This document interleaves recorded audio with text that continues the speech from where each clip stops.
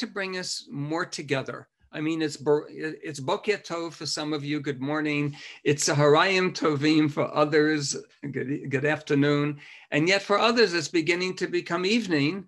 So I'll say Erev Tov and also Chodesh Tov, Shavua Tov, a good week, a good month. What I'd like to do to begin, like as a beginning bookend, to welcome you into the Pardes community that I am blessed to be a part of, is I'd like us to breathe, to take three, to receive, to hold, and return 3 focused breaths together. When we breathe together, we become more present because we can only breathe in the present.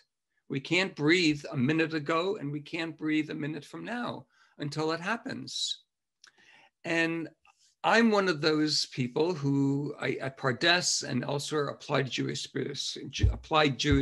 spirituality and other venues, I teach to Judaism being a spiritual practice. Yes, it's a religion. Yes, it's a culture. Yes, we're a tribe. We have a whole history. I teach those specifically texts that are really address and talk to encountering the soul within. So part of doing that involves connection within oneself and connection with others. And being that this is a virtual room, we're up to 25 people now, so if anyone else enters, we'll move to another screen. I really don't see all of you, or I'm not with all of you, obviously physically, but if we breathe together, there's a sense of just feeling more present with ourselves and with each other. So let's do that. It basically is just breathing, and see breathing as, rather than, I'm breathing anyway, see it as a moment of a sacred practice. We are actively receiving the gift of life. We're holding it and admiring with gratitude, and then we gently return it. And we'll do that 3 times together. All right.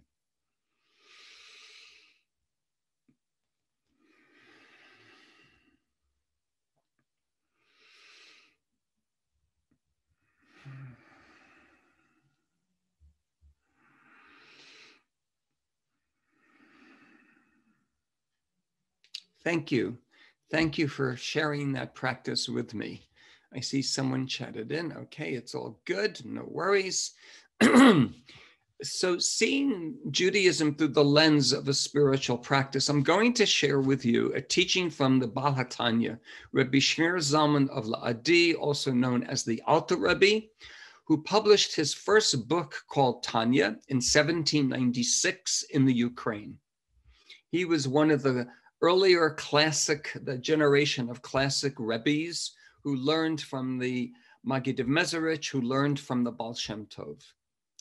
So in this chapter, chapter 47, the Alter Rebbe discusses that the great love showered by God on Bnei Yisrael when he took us out of Egypt and led us to his innermost chambers by giving us the Torah and mitzvot, whereby we were able to attach ourselves to him, her, it, with the ultimate level of unity, is not only historical. We too, everyone in this Zoom room, we too today can expect to encounter, to feel, to sense this type of divine love to be shown to us as well, as we today not only recall, but actually experience our own individual and spiritual exodus. Therefore, experiencing a connection with love and with closeness to the divine within each one of us. And part of the exercise of breathing, which we just did as a beginning bookend, is that breath in Hebrew is neshima and soul is neshama. So our very breathing infuses us with soul. From the very first moment that the Creator breathed into Adam and Chava, the very first breath. Imagine what that was like, to receive the very first breath. Well, every time we breathe, if we intend to receive, it's the first. And we are receiving soul. So what does that have to do with Pesach? What does that have to do with coming out of Mitzrayim, out of a personal exodus? I want to also mention, I tend to use Hebrew as I move through the text. I don't know in the room who knows Hebrew, what level, if you do. So please, if I'm not translating or if there's a word, please, please, please stop me. It's much more important that we all understand this in English than just some of us understand this in Hebrew. And feel comfortable to stop me. And I will therefore immediately provide the translation if I don't. Okay, so there's a phrase that we say at the Seder. And it's actually from the Mishnah.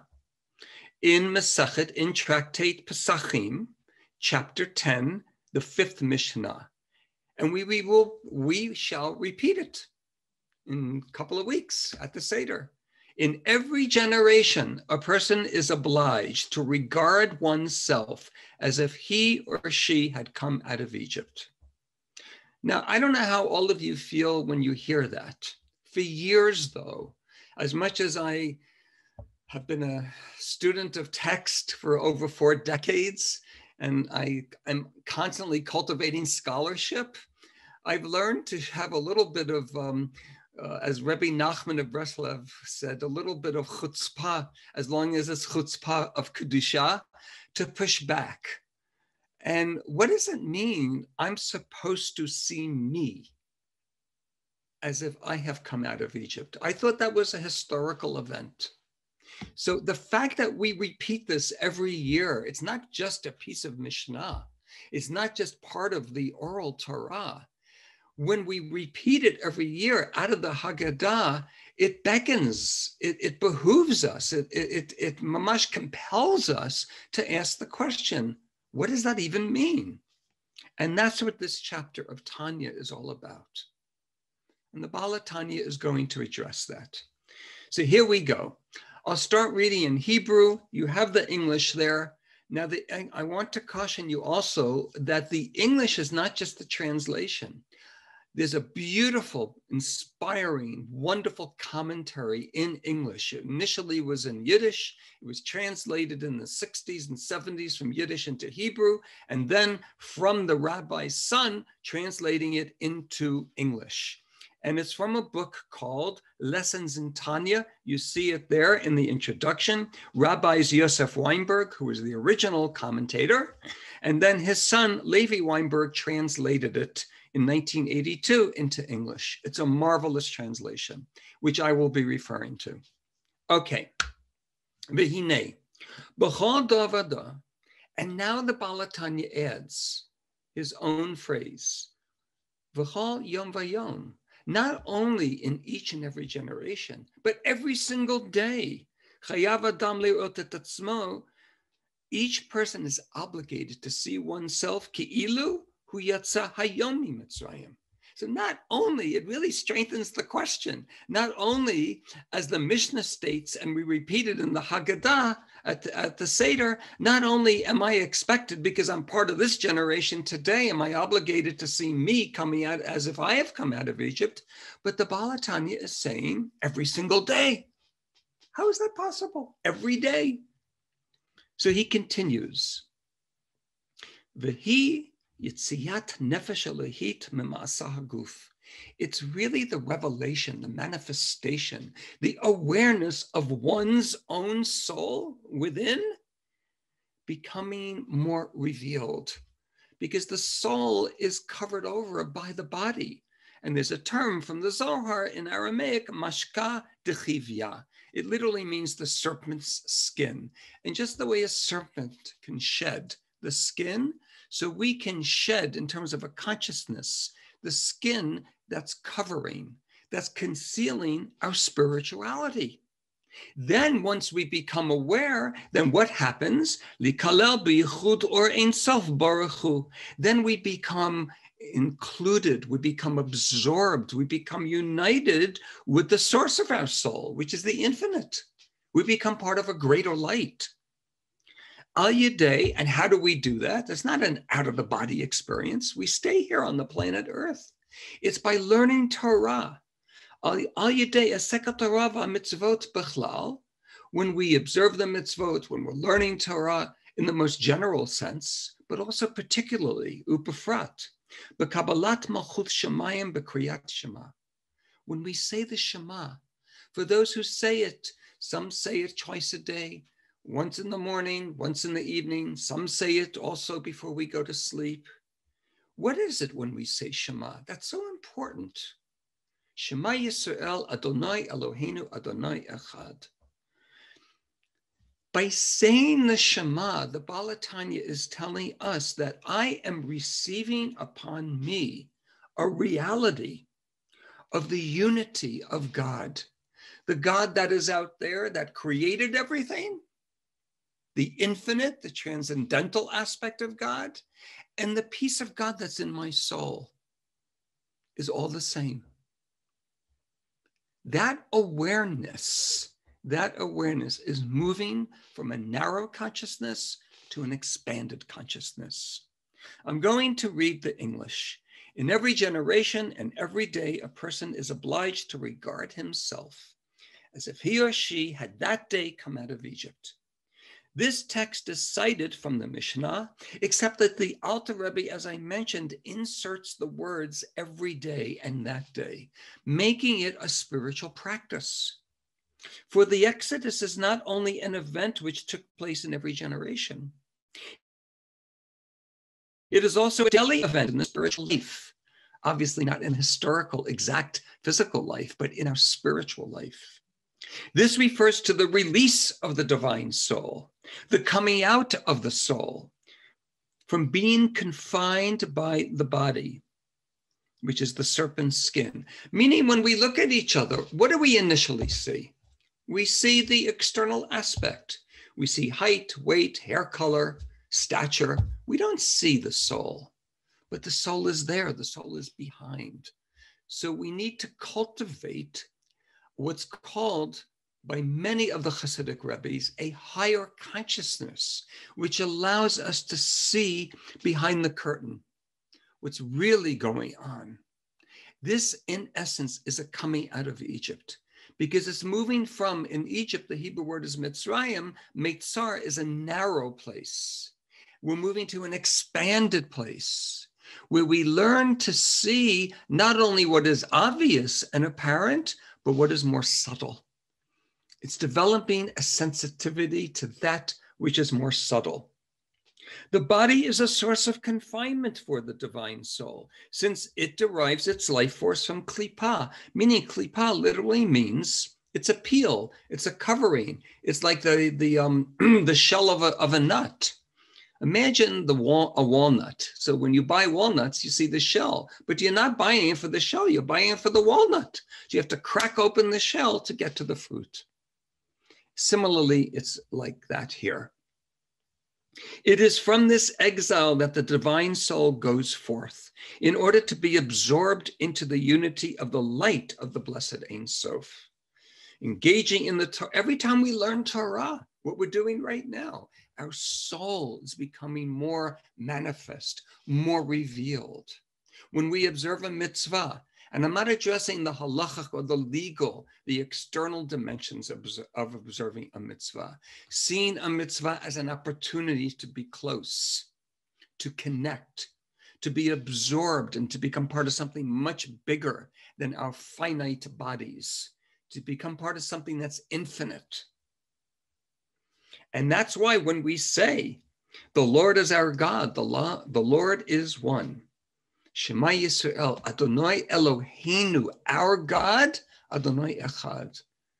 The Lord is one.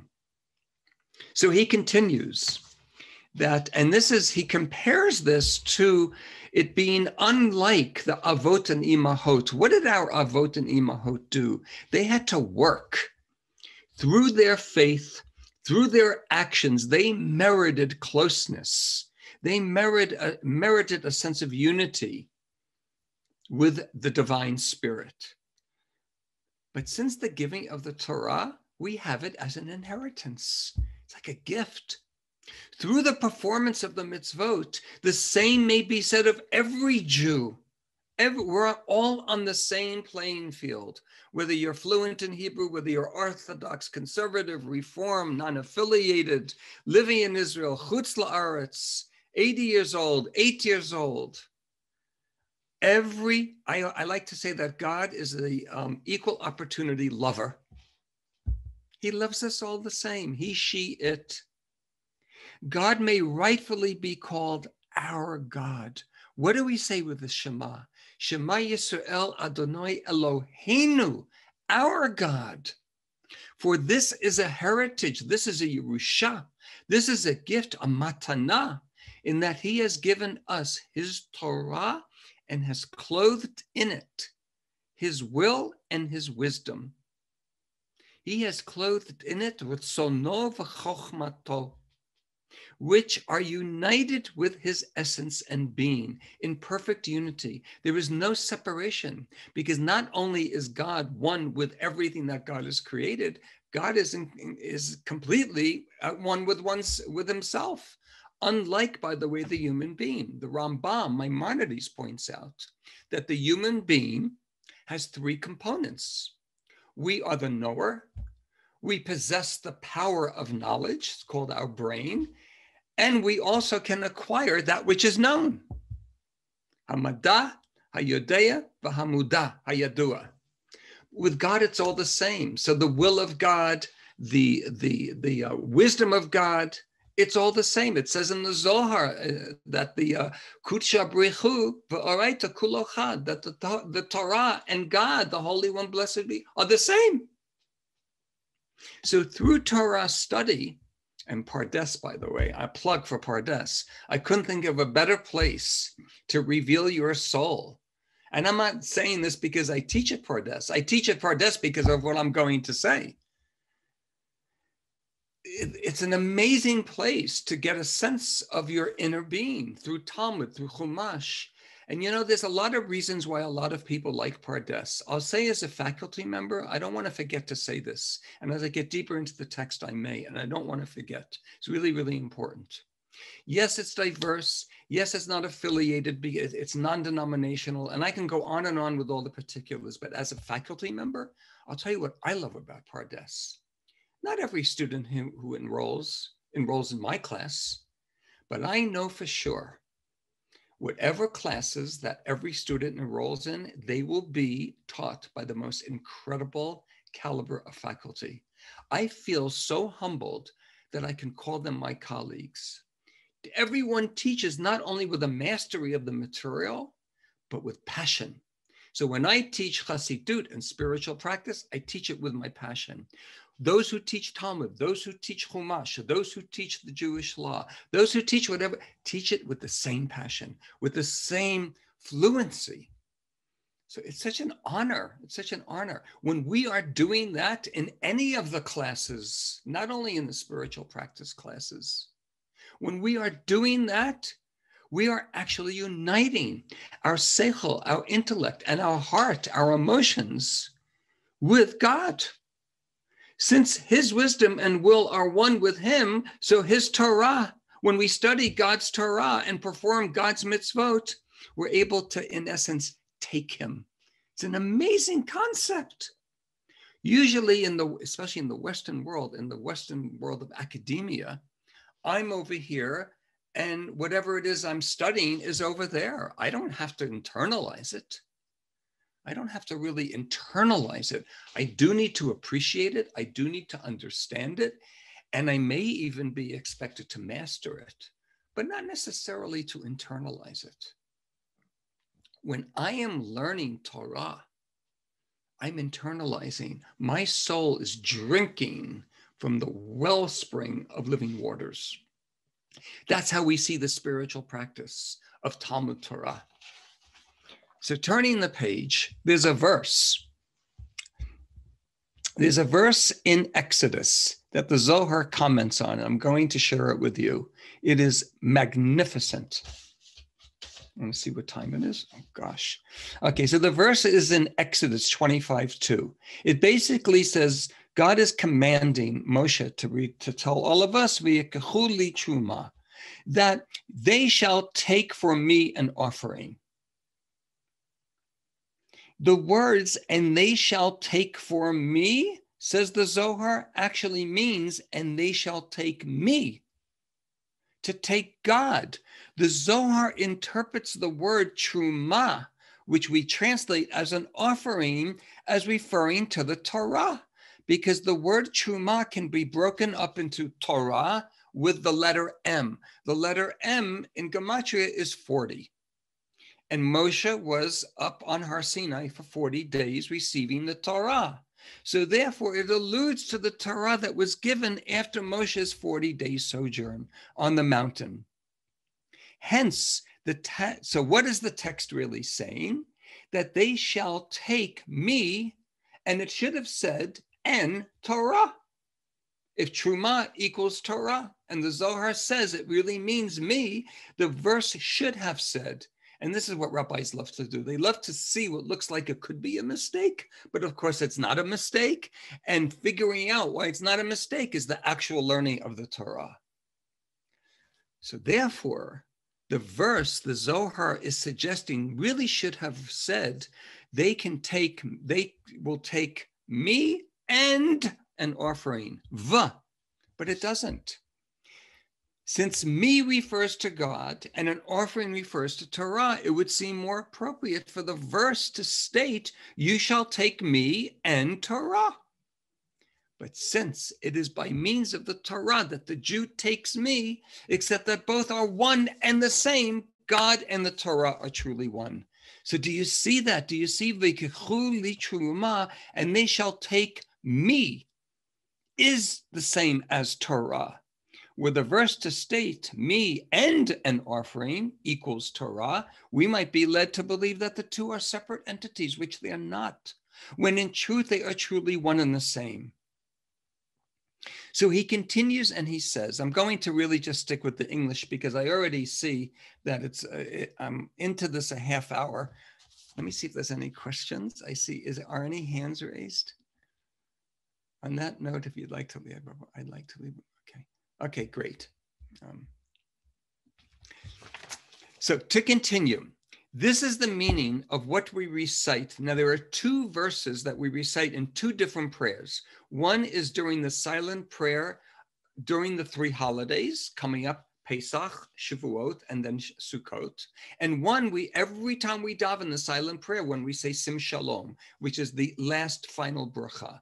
There are two phrases that sensitize us to this personal, intimate, close connection with God. That God is not just a theology. God is not such like this transcendental idea out there, but it's our God, which remember was given to us as a gift through the Torah, because we just learned from the Zohar's understanding that receiving the Torah is like receiving God, him herself.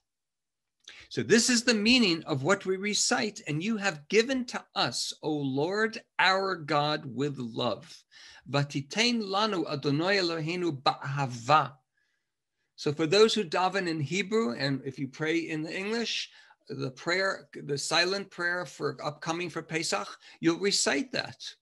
And we also say, when we conclude during the week on Shabbat with the Sim Shalom, Ki bo'or panecha natata lanu Adonai Eloheinu.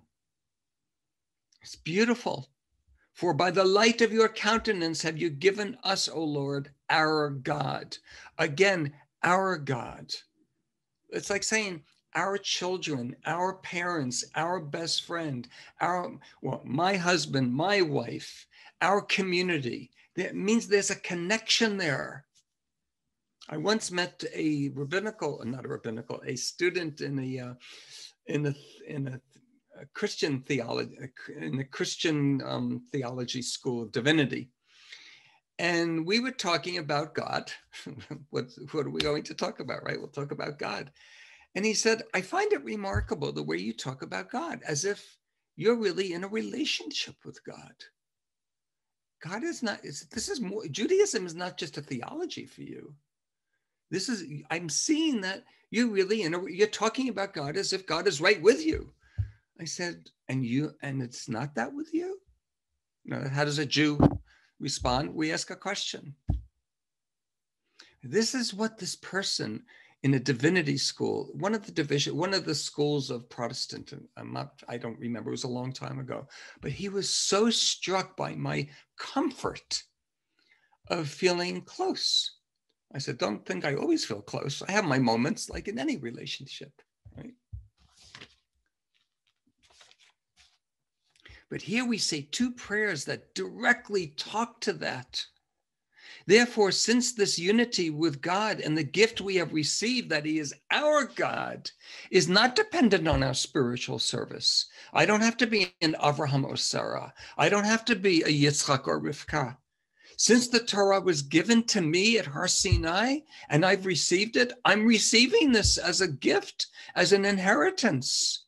Therefore, it's not dependent on my spiritual service. It is within the province of every single Jew.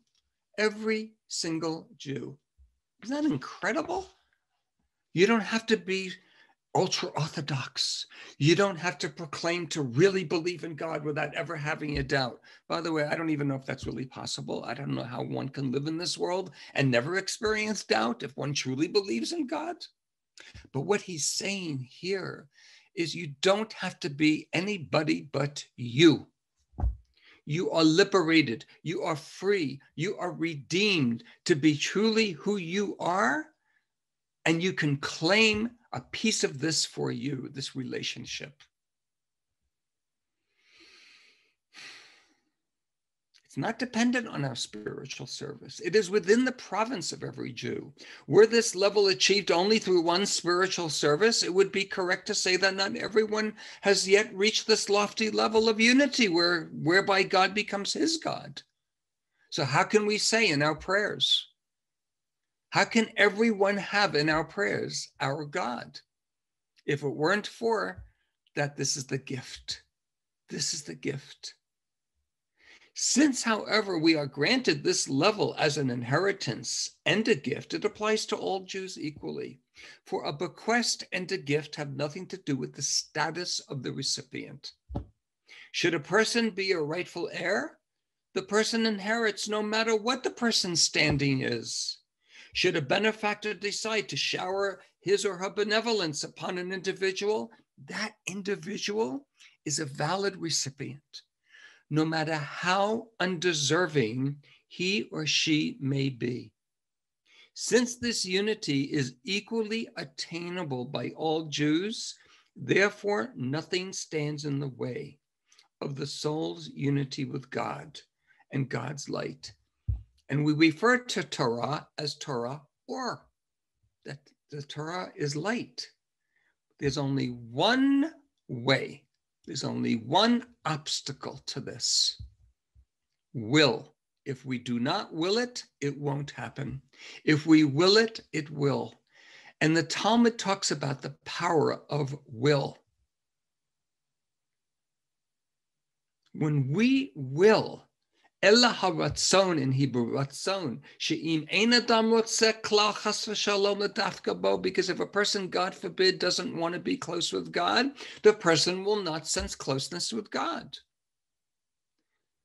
But immediately, when the person does so desire and accepts and draws upon oneself godliness and declares, Shema Yisrael, Adonai Eloheinu, Adonai Echad. This is why it's the most important statement in the entire Bible. Do you know that people have gone to their graves in the Holocaust? I can't imagine having this amount of faith to be forced to dig your own grave, and right before they were shot, they would sing Shema. It's even a tradition today. God forbid, you're in the hospital, your person's not well, and they can feel that they're not going to be here for much longer. It's a tradition to try to say at the very last moment that the soul is still in the body in this world, Shema Yisrael. To leave this world feeling I'm united, I'm close. This is a coming out of Egypt. Spiritually, the Lord is our God, the Lord is one. Then surely the soul is spontaneously absorbed into God's unity. You just have to want it. You just have to want it with whatever spiritual baggage you bring to the conversation. We all have it. We all have our spiritual, we have a history. We all have life experiences. God is not asking for anything more than to be honest. Say, God, I want to be with you. I'm stuck. I feel I'm enslaved by these spiritual, emotional, mental taskmasters. And God is saying, do you really want to get out of Egypt? Just say, I'm one with you, and then learn about it later. A spirit, there's a beautiful phrase from the Zohar, a spirit evokes spirit, an awakening from above, and draws forth and bestows spirit, evoking an added measure of spirituality so that the person is drawn to God and cleaves to God. All God is asking of us, each one of us in this room, is that we each say, I want to feel close. I want to feel united. I want to feel I'm part of something bigger than my ego. I want to feel I'm part of something that has meaning, a legacy I've inherited from my own history, my own people, and as a trustee, something I can give my children, the next generation, biological children or spiritual children, be it as it may. And this dynamic within the person's soul is a form of Yitziat Mitzrayim. This is an exodus from Egypt. You know, we say in Tehillim, in Psalms, maybe some of you have heard of this phrase, Min hametzah karatiya, from hametzar, from a narrow place. Metzar is the same word as Mitzrayim. So the whole country of Egypt is named after a narrow place. Min hametzah karatiya, from a narrow place I call out to you, God. Aneni b'merchavya, and God answers me from an expansive space. All God is asking of us, not to be the totally righteous, perfect person, not to have all the answers, never to have doubt. Be honest, be pure with your intentions. Do you want me in your life? Meaning the life inside of us.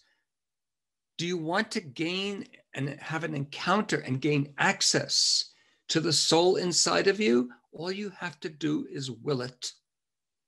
And take my classes. Had to add a little comedy here. Right? So this dynamic within the person's soul is a form of Yitziat Mitzrayim. The spiritual counterpart of the Exodus is the acceptance of the kingdom of heaven during the recitation of the Shema, and one's desire to cleave to God and be united with God. For by these means, the soul frees itself from the exile. It's a terrible feeling. You know, today, in today's world, there's just a growing, it's a crisis. I mean, even pre-corona, I think corona's just exacerbated it, but the growing crisis of alienation from self, of loneliness, of disconnection, of exile, of galut. In Hebrew, it's the word galut. Where I don't even know, pardon me? Did someone say something? No, I guess not. Can everyone hear me? Yeah, okay.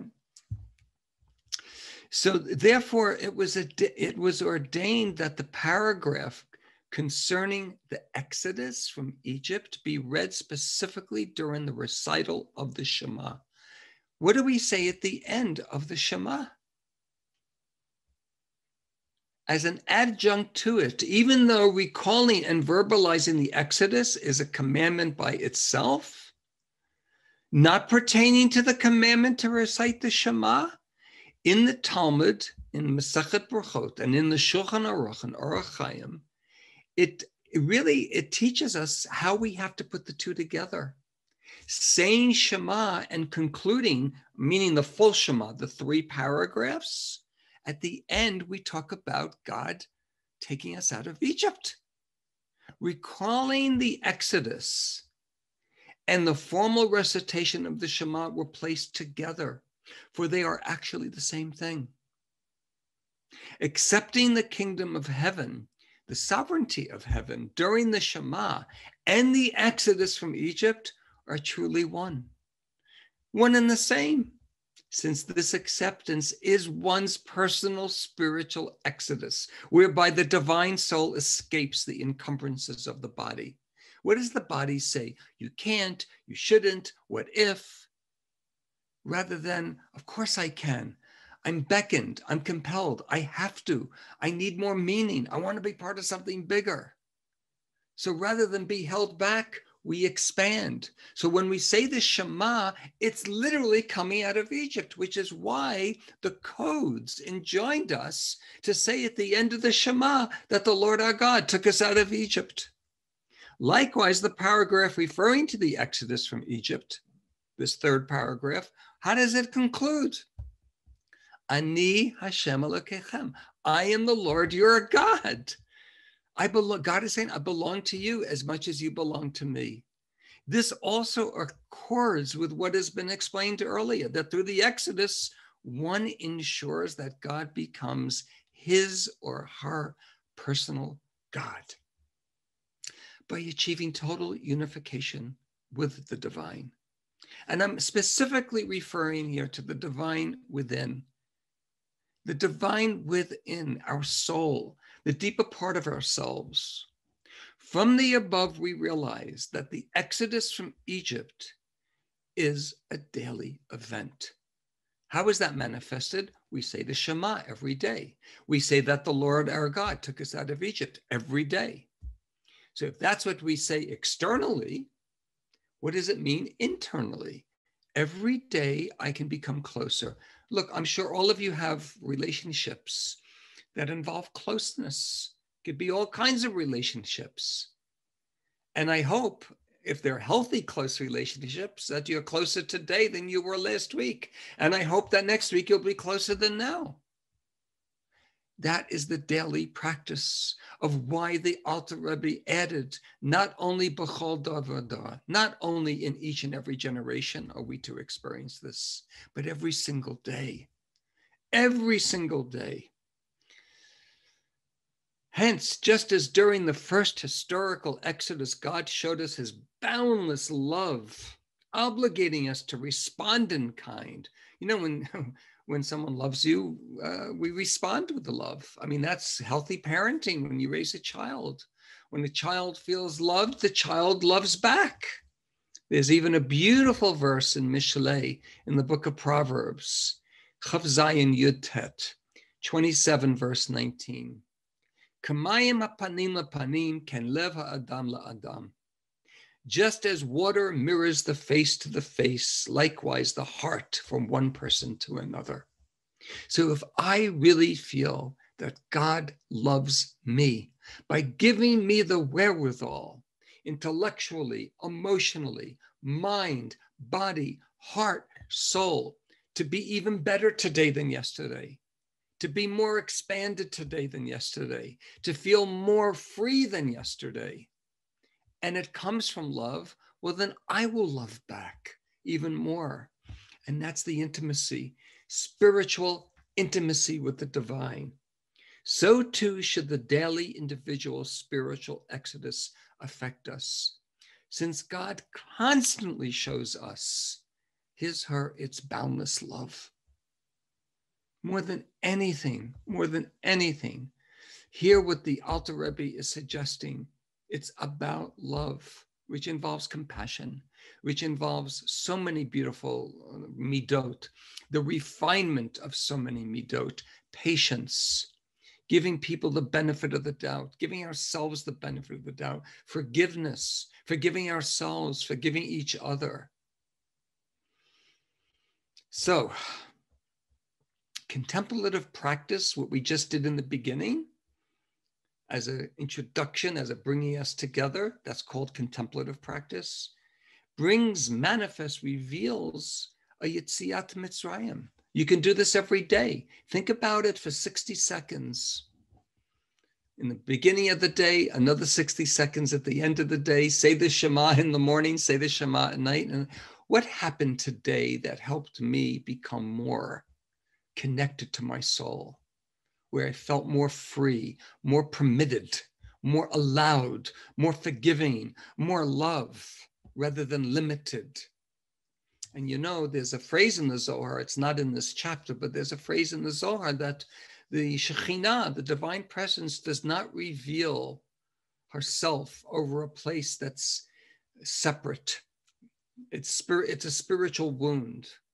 So if I'm all torn up inside, and that's how I am with people. This person's not religious enough. This person's too religious. This person's too old. This person's too young. They're too far to the right. They are too far to the left. They are not rich enough. They are not poor enough.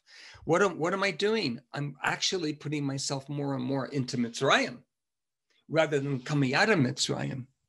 And that's what the Zohar means, that the Shekhinah will only reveal herself in a place of this, where there's connection, where there's holding space for all the different others within me and all the different others around me. So before we move to the final piece, I want to open the room. We have a little time. Yes, we have. I know I may have spoken a little fast. Maybe I got ahead of myself because I want to make sure to cover all the text. Let's take a few moments. If you have any questions on this text, now's a very good time to ask before we move to the concluding text. I see there are two people that chatted.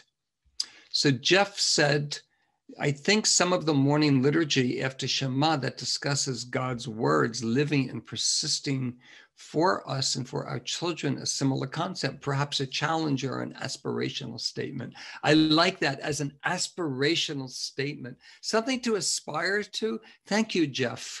Right, that's so to the point.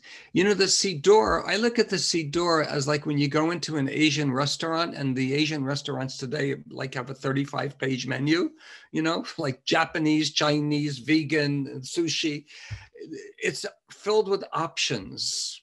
The Siddur is filled with options, aspirations. So the blessings before and after the Shema, leading up to the Amidah, talk about love. Something to aspire to. It doesn't mean I have to be it right now at 100%, but it's something I can reach towards. Thank you so much for that point. That's so important. Thank you. Lynn, you raised your hand, please. Yes, Yiscah. I hope other people have the same struggle so that what I'm about to say isn't a waste of time, which is that, you know, for me, it's been difficult to kind of understand how to feel it here as opposed to just here. And this really fits in with something that I learned from one of your podcasts. I know it was from you.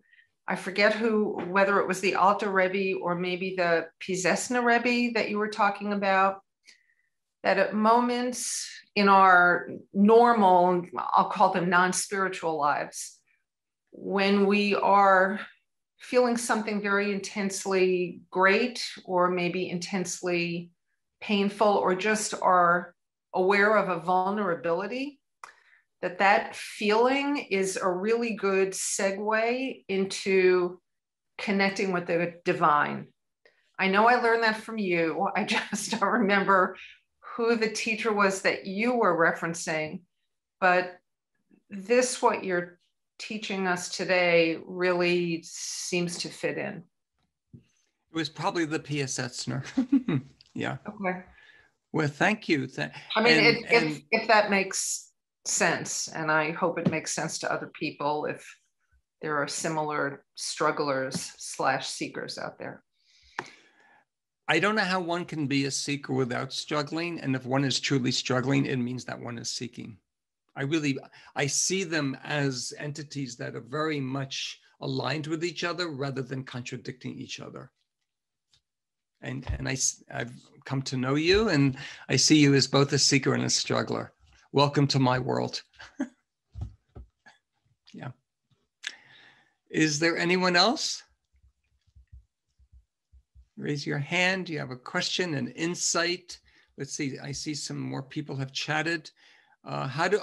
Someone asked about accessing my podcast. So I will type in Yiscah.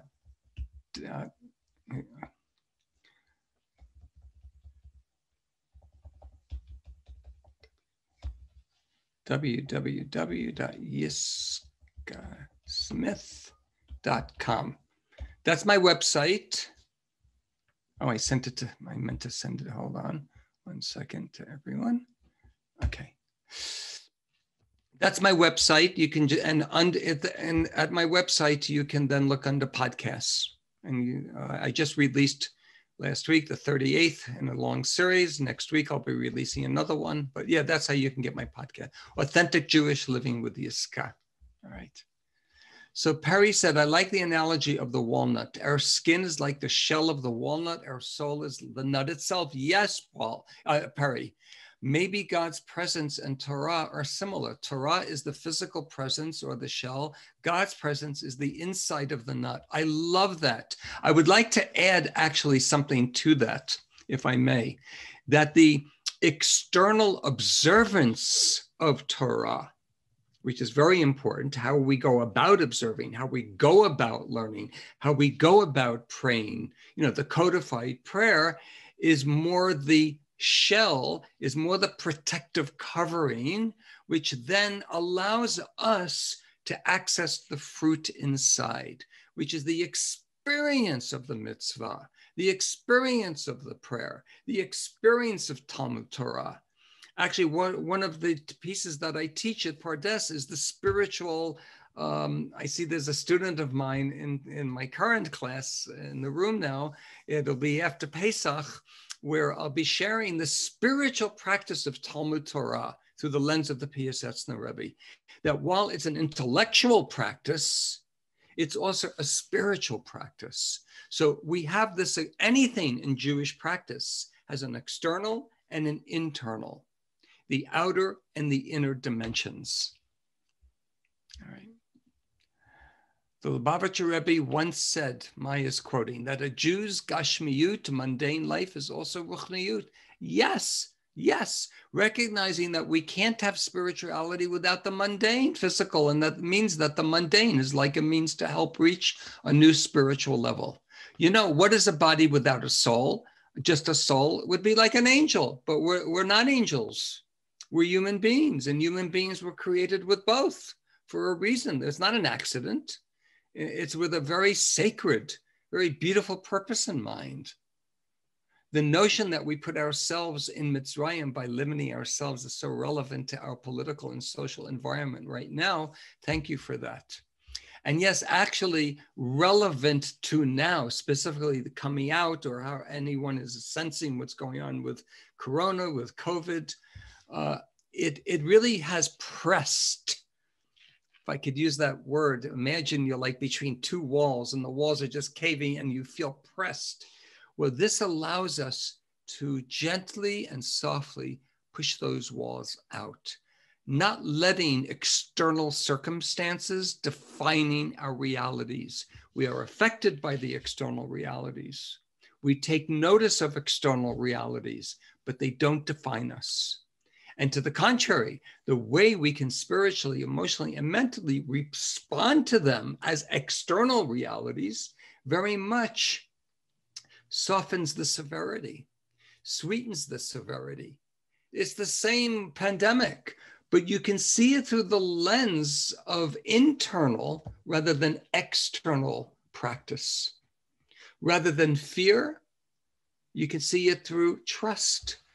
You can see it through so many different lenses that really speak to seeing life through the lens of spirituality. Okay, so I see we are ready to go to the next piece. Wait a minute. Fallon says the notion that we put ourselves in, so yeah. Also, us, them, right, left, them. Exactly. Yes, exactly. Thank you. Thank you for reminding us of that. Okay, we have a teaching from Rabbi Kalanimus Kalmish Shapira, otherwise known and more popularly as the Piasetzner Rebbe, also referred to as the Eish Kodesh Rebbe, since that was his last book. So just the way the Ba'al HaTanya, Shneur Zalman of Liadi, is known as the Ba'al HaTanya after his book, so the Piasetzner Rebbe is also referred to as the Eish Kodesh after his final book. He was born in 1889 in a suburb of Warsaw, in Piasetzna, therefore he's called the Piasetzner Rebbe, and he passed in 1943 when he was murdered in Czarwinki concentration camp. He lived in the Warsaw Ghetto, survived the Warsaw Ghetto, he taught in the Warsaw Ghetto from 1939 when it began, right when Germany invaded Poland, till after the uprising, which was around Pesach time of 1943. He survived all the different deportations to Treblinka, and he made it out, and he was deported to Czarwinki in April 1943, and then he passed when he was murdered by a firing squad in November 1943. So he shares with us from his very first sefer, Derech HaMelech, which is his commentary on the Chumash and the Chagim, which he wrote in Warsaw in the 1920s. After World War I, definitely before World War II. And he writes as follows. How long is this class? I forgot how long I have. Is it an hour and 10 minutes? Is that hour and 10 minutes? All right, so I have 15 minutes. Okay. I would like to read the Hebrew. It's good to hear the Hebrew. I think it's important. It's not a lot. And I'll translate as I move. And I really ask you to open up here, to really open your hearts, because he's going to share something that every year when I relearn this, it's profound. It's absolutely profound. Lechen kol ish Yehudi tzarich. Therefore, meaning in light of everything I've just said, which is like pages and pages and pages, every Jewish person, tzarich, needs lahargish ba'atzmo, to feel within oneself, meaning in the heart, v'livchon et atzmo, and to examine with one's mind, with one's intellect, tamid, always, imhu nimtza kvar, if he is present, if the person is present with oneself, with one's reality, with one's world. Va'az, if a person is present, yuchal achar kach liot mebechinat zakah yatir. This is a phrase from the Zohar. If this is the case, and only then when one is present, one can reach or rise to an increased level, an increased experience of transparency, of purity. It's an experience where a person will actually experience more of clarity when one is present. The Zohar says in Parshat Mishpatim, Zakah yater yahavin leruach, that in essence, it's a gift. Yahavin means to give. That by being more present, we will be given. We will rise to the level of increased spiritual awareness and transparency. So when someone tells me, I don't think I'm so spiritual, I really don't know if I have a soul, I'm not so sure if I have a soul, I don't know what all this means. The question really is that I ask back, how present are you with you? How aware are you of you? What is it you're thinking? What is it you're feeling? You, not what other people think about you, but how aware are you of you? V'kol zman she'ein nafsho b'shleimut chas v'shalom. And as long as a person is not complete with one's presence, God forbid, eino yachol l'zakut yater, the person is not able to really experience, to reach this level of increased transparency. That's why there's so much confusion in the world. Why are so many people confused? Because they're a step ahead or a step behind of themselves. That's what's beautiful about focusing on breath. You can't be behind or ahead of yourself. You can only be present. Haggada. And this is what's alluded to in the Haggada. Chayav Adam lirot et atzmo ki'ilu hu yatsa miMitzrayim.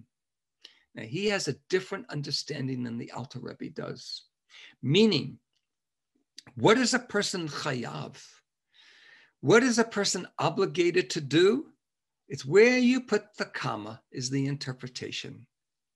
Instead of a person is obligated to see oneself as if he has come out of Mitzrayim, a person is obligated to see oneself. Pause. Chayav Adam li'ot et atzmo. Each person is not obligated to see oneself as if one came out of Egypt. Each person's obligated to see, to be present, if in fact the person is present with oneself. And if a person is, it's a ke'ilu. That for that person is, oh my gosh, I've come out of my own Mitzrayim. I have come out of my own Mitzrayim by being present. Commotion Yermaz b'Haggada chayav adam lirot et atzmo ki'ilu yatsa miMitzrayim shetzarich lirot et atzmo im hu kvar nimtza. Ki im kvar nimtza, because if a person is ki im kvar yatsa v'ro'eh et atzmo ein sarich legalut. Why are we spiritually in exile? I'm talking about a spiritual exile where a person is not present with oneself. It's in order to find parts of life that really one needs to discover so one can be present. This is the deeper meaning of galut. We're in galut spiritually. You can live in Yerushalayim and be spiritually in galut because we need to find another part of ourselves that we've lost because we're not present with it. So kikola galut hu im eino nimtza, because the whole meaning of spiritual galut is if we're not present with ourselves. My mind is over here. My heart is over here. I really wish this, but I won't say that because what will they think of me? I'm all over. I'm anything but present. There's no transparency there. It's a total galut. I'm in my own Mitzrayim. So what he's saying, chayav adam lirot et atzmo. This is what we're obligated to practice, to see ourselves without judgment, without being better or worse, higher or lower. Just, who am I? Who am I? You know, the ultimate existential question. Who am I and why am I here? When we're present, all the answers will become revealed. All the answers will be, we were created to have clarity, to be present. And when we do, va'azhu ke'ilu hu yatsa miMitzrayim. This is as if I have come out of Egypt. So I want to put into the room, I'm going to ask some questions that I believe the PSSNA is. I want to unpack it a little more in the few more minutes we have together. How do you see yourselves? Invisible? Disappearing? Unseen by yourself, by others, by God? Or do you see you in a way that you are discovering parts of you? You see that you are found by you, that you are present, that Hashem sees you, that others see you. What he's saying here is, I need to be present, meaning I need to step into myself. I need to step into me, meaning not the ego me, not the part of me that's struggling always to survive, the bigger me, the higher me. I need to step into the source of my own transparency, my own purity, my soul. When I can do that, it's a ke'ilu. It's as if mamash, I'm literally no longer in galut. I'm no longer enslaved, but I'm actually coming into a space of redemption. It's pure, it's clear, it's transparent.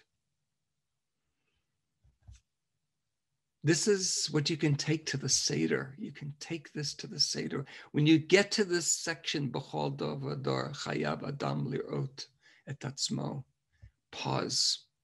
Pause. Who's ever leading the Seder, ask him or her, or maybe choose that piece to read. B'chol dor, you can add the Alter Rebbe's words, B'chol yom v'yom, chayav adam lirot et atzmo. This is what it means. This is a ke'ilu. This is a ke'ilu, Yetzali Mitzrayim.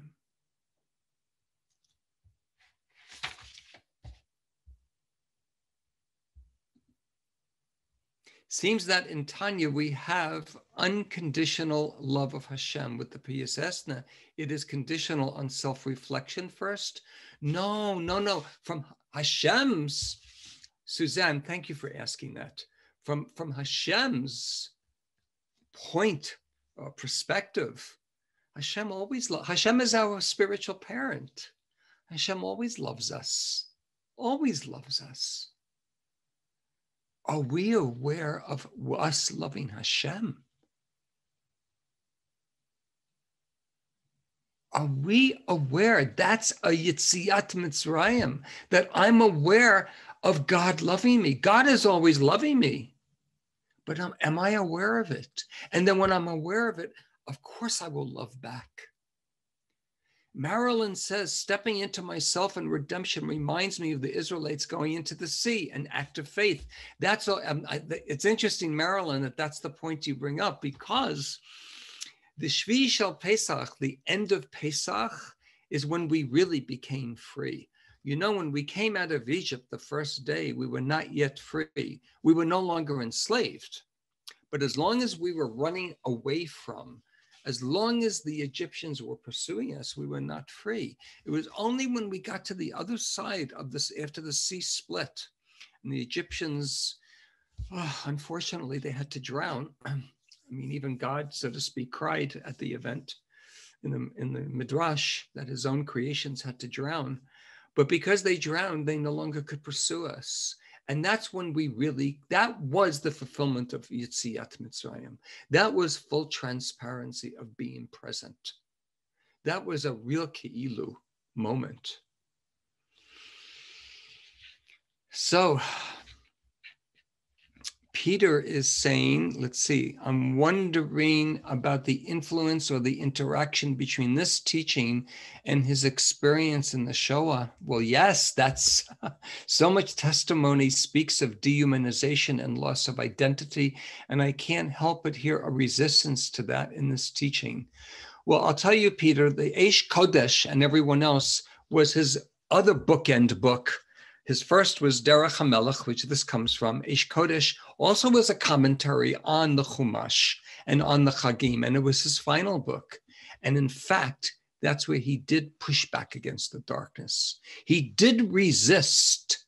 He took this teaching from Derech HaMelech and tried to live it in the Warsaw Ghetto. By being present with his suffering and his flocks, by being present with all the atrocities, he was actually able to be more freed, rather than parroting theological, high, very sophisticated words that really don't talk to people's souls when they're suffering. He really spoke to it. And in that way, he actually freed himself. It's really remarkable. It's another Sefer, Eish Kodesh. This comes from Derech HaMelech. Thank you for bringing that up. Very, very important point. He was a spiritual revolutionary, and he resisted against anything external defining him, even when it was horrific pain that was inflicted that caused suffering. He pushed back on it gently, with softness, with the spiritual words. and spiritual enlightenment and spiritual awareness. Okay, so before we conclude, does anyone have a last question? Raise your hand. Okay, a word from our sponsor. I just want to remind everyone that there's an upcoming webinar on Wednesday, March 17th, 11 a.m. Pacific, 2 p.m. Eastern, 8 p.m. in Israel, for anyone interested in learning more about next year's year program. And I believe the link was shared earlier. Also, we have lots of upcoming opportunities for those who want to learn with us online that are not enrolled right now at Pardes. We have the Pardes Daily Passover Challenge, which is happening right now. And in a more immersive way, we have a 2-week online summer session coming up. Just go to our website, www.pardes.org.il/summer, to find out about that. All right, so I want to wish you, I really want to wish you all, not just we have the typical greeting, and it's a beautiful greeting, Chag Pesach Kasher v'Sameach. May you have a kosher and a joy-filled Pesach. I do wish that for all of you, but I also really, really want to bless all of you with a Pesach that you really feel deep within, where you are compelled, mamash, to see yourselves, to really be present with whomever you are. And really, how bad can any of us be? We're created in the image of the Creator. My gosh, look whose image we're creating. We have our physical DNA of our biological mother and father. That alone is beautiful. My blue eyes, right? I got from my father. That's wonderful. But the spiritual DNA, we all equally inherited. Such wonderful spiritual DNA. So really, I bless you, mamash. Feel the inner calling to see yourself, and then it will be a keilu yatzami Mitzrayim. Thank you very much. Kol tuv.